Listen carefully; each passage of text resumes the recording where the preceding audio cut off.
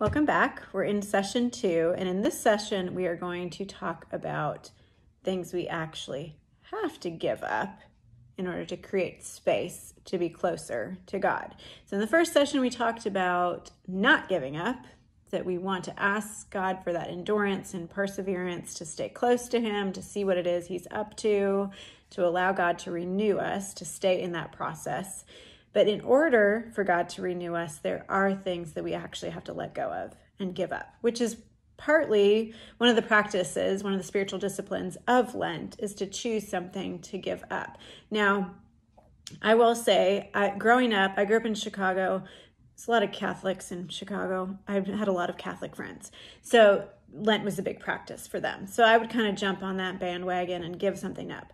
Well, as our 15-year-old high school selves, we usually gave up chocolate, thinking that we would somehow go on this diet, that we were going to lose weight if we gave up chocolate. So there was no spiritual higher purpose in what we gave up.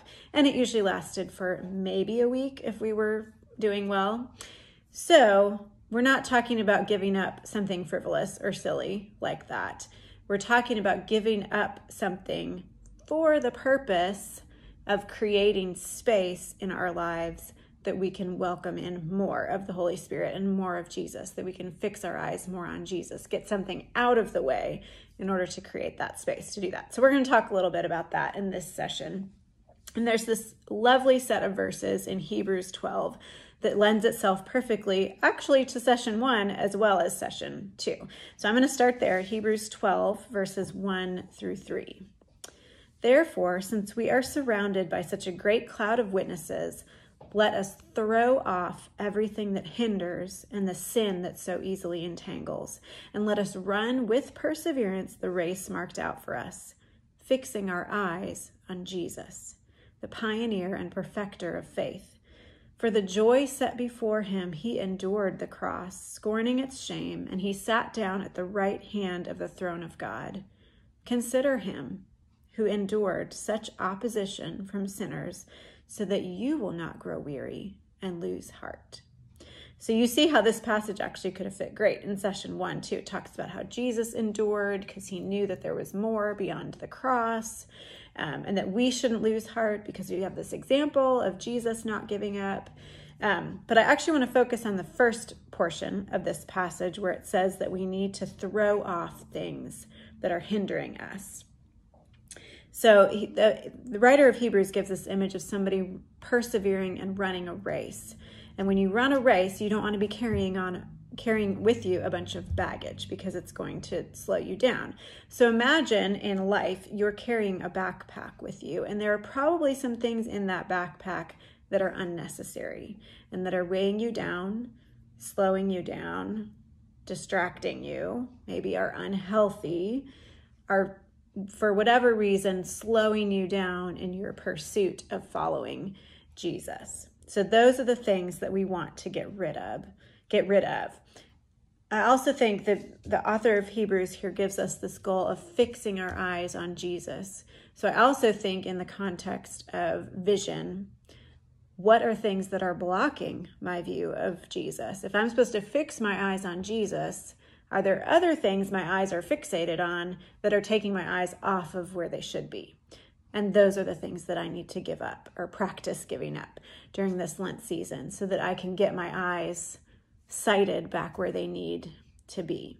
So either think of it as something you need to throw off because it's hindering you, or something that's blocking your vision of Jesus. And I said in session 1, I wanted to talk a little bit about rest and just the importance of that even though we're enduring and pushing through and trying to persevere, it doesn't mean we don't ever slow down. In fact, rest is part of what renews us. Even Olympic athletes treat rest as a very high priority. They wouldn't be able to train the way that they do if they didn't also have rest. So that's true in our spiritual life as well. In fact, God has essentially commanded that we rest, and that we rest in him and rest in the Spirit's power. So I feel like that's actually one of the lessons we've learned in 2020 is the importance of not being so busy and not living such a hectic pace of life, So because we've pared down our schedules, whether we wanted to or not, we've pared down our schedules, we are living a more sane pace of life. So I feel like in one sense, my body is more at rest, like our schedule is more at rest. However, this is the thing that I'm noticing for me, and this is what I'm going to try to work on this Lent. My soul and my mind, that doesn't always translate to my soul and my mind being at rest. Just because I have more free time doesn't mean that I'm using it to focus on Jesus always. Some days better than others. So what I've noticed, let me ask you this question, see if you've noticed this too, that does your soul feel at rest after you have scrolled through social media? Does your soul feel at rest after you've watched too much news? Does your soul feel at rest after you've watched 9 episodes of that show you've been watching? Or even, I've even noticed, like, I never used to play games on my phone, but now it's like, oh, I have this time. I'm just sitting here. I'll play a game, which is fine. Nothing wrong with those things. But those things can't be my only form of rest or leisure, because they don't rest my soul, my spirit, my mind. But let's contrast that with, does your soul feel at rest after you've read a good book? Does your soul feel at rest after you've gone for a walk? Does your soul feel at rest after you've had a conversation with a good friend? Does your soul feel at rest after you've done something creative? Does your soul feel at rest after you've spent time conversing with God in prayer? Those things are rejuvenating and renewing. And my daughter and I were saying the other day, like, why in the world did we not read more books in 2020? Like, you would think our list would be so long, and I know that some of y'all have done a really good job with that, but you would think our list would be so long. We had all this downtime that we don't normally have. Why were we not reading? And it's because we get sucked into these surface things that we think are relaxing, and they really aren't. So that's something that I'm wanting to give up, like give up more of the technology to create space for leisure things that are actually life-giving and soul-building and encouraging of my relationship with God. So that's one example of, we have to give up something to create space for something better to take its place, something that's going to help us grow in our relationship with Jesus. So I would just encourage you to take some time to think through what it is that is either distracting you from your relationship with God or your relationship with other people. What do you think is restful, but it doesn't really feed you in any meaningful way? Think about getting rid of those things and picking a practice that actually grows you and feeds you for this Lent season. So we're going to throw off the things that hinder us, and we're going to fix our eyes on Jesus. So in your reflection time, you'll have some time to unpack that and think through, well, what could those practices be that actually feed me instead of distract me or weigh me down? Okay, I want to move to another passage of scripture that I wouldn't have normally connected with this theme, but it's fascinated me when I came across it, because it speaks about enduring and persevering. But then it has this little twist to it that I hadn't noticed before. So this is Revelation 2, and in Revelation 2 and 3, the Spirit of Jesus is talking to these 7 churches and telling them both, encouraging them for what they've done well, but also kind of bringing some conviction about things that they have not done as well, or ways that they're falling short of God's best for them. So in Revelation 2, 1 through 5, Jesus is speaking to the church of Ephesus, and he actually commends them for enduring well. So on the one hand, you would think, oh, this is great. Let me read this part. To the angel of the church in Ephesus write, these are the words of him who holds the 7 stars in his right hand and walks among the 7 golden lampstands. I know your deeds and your hard work and your perseverance. I know that you cannot tolerate wicked people, and that you have tested those who claim to be apostles but are not, and you found them false. You have persevered and you have endured hardships for my name, and you have not grown weary. So let me stop there. We talked about session 1, right? Like we want to endure, we want to persevere. We don't want to grow weary in our pursuit of God. So this church in Ephesus has done a great job with this. So you would think like, okay, awesome. They've persevered, they've run the race. But then Jesus says to them, I hold this against you though. You have forsaken your first love. Remember the height from which you have fallen. Repent and do the things you did at first.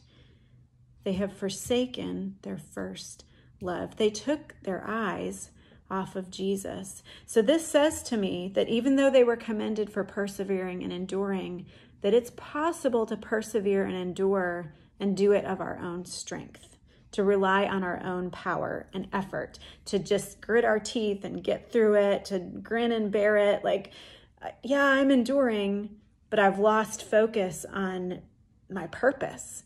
I've lost focus on the one who loved me first, and I need to be loving him back. Like the love of God has been removed from I'm just going to push through this and do the best I can. It seems like that maybe was happening in the church of Ephesus. They endured well, but they forsook their first love. So again, this Lent season is a great opportunity for us to be reminded of our first love, to fix our eyes back on him, especially as we're meditating on all that Christ did for us in going to the cross and what led up to that, all that he sacrificed for us, to be reminded of why we love him and to really be pursuing that and having our eyes focused on that.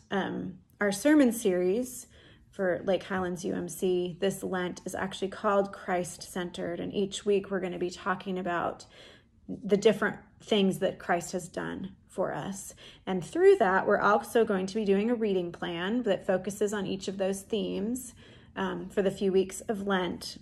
And in addition to that, we're going to create a Facebook discussion group for those readings. So you can hop on every day, read the passage that has to do either with Jesus or with following Jesus. And then we can answer some questions together and just have that dialogue with one another as we help to encourage one another to stay Christ-centered. And not only Christ-centered, but to have Jesus as our first love. Again, like that ultimately we don't want to just endure for the sake of enduring. We want to endure because we love Jesus, that he's our first love. He first loved us and we want to love him in return. So, like I talked about at the beginning, we don't just give something up for Lent just because, oh, that's a nice thing to do. We give something up because we're showing our deep love for who Jesus is. So I'll have written in your notes how to join that Facebook group if you'd like to join in that reading plan, to be part of that discussion group to help us stay Christ-centered. And as you go into your time of reflection, obviously you can be praying through what it is that might be helpful to let go of this season in order to create more space for God, or to create a discipline that will keep you connected to the Holy Spirit. I actually want to close with some song lyrics that I came across the other day that I feel like fit this theme of feeling weary but needing to push through, and also fit the theme of pursuing our first love of God and just desiring to be with God. So the few words I'm going to pull out here are quite simple.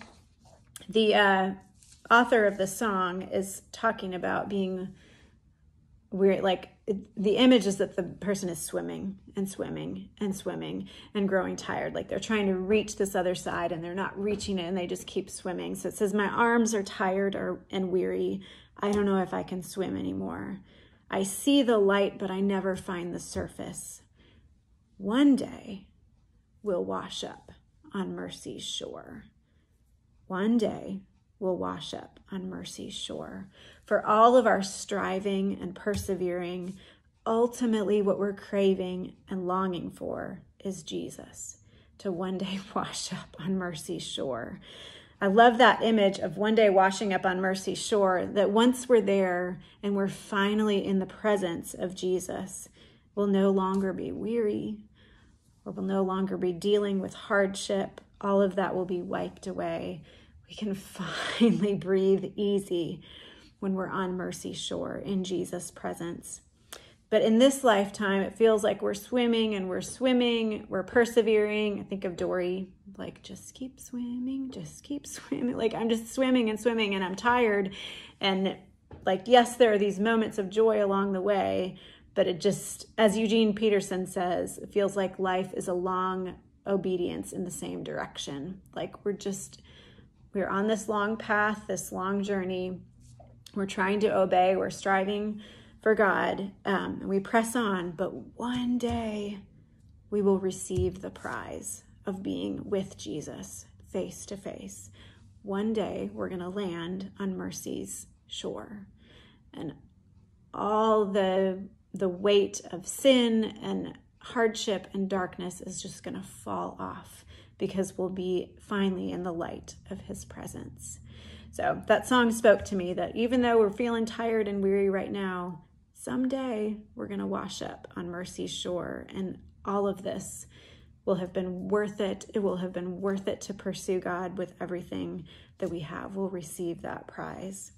So in the meantime, let's continue to fix our eyes on Jesus. Let's not give up on God's work in us, but let's give up the worldly things that are distracting us from pursuing him with everything that we have. And all the while, let's remember too, this is super important, that the Spirit is with us to equip us and empower us and enable us to live a life that is rooted in God. We don't do it of our own power, because that's a recipe for burnout. If we try to do that of our own power, we're going to give up if we're trying to find strength within ourselves to persevere.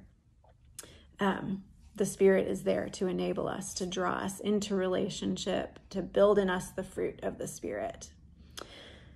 Okay, so I will leave you here with some time to think about what it is that you might need to give up to create space for. How can you reclaim your first love of God? Put him in that place again. Let me pray for you. Lord, we thank you that you loved us first. And Lord, we want to return that love to you. We want to get rid of anything that is in the way of us fixing our eyes on you. So I just ask that you would give us wisdom this season as to what it is we need to let go of, what we need to give up in order to create space in our lives for you. We pray this in your name. Amen.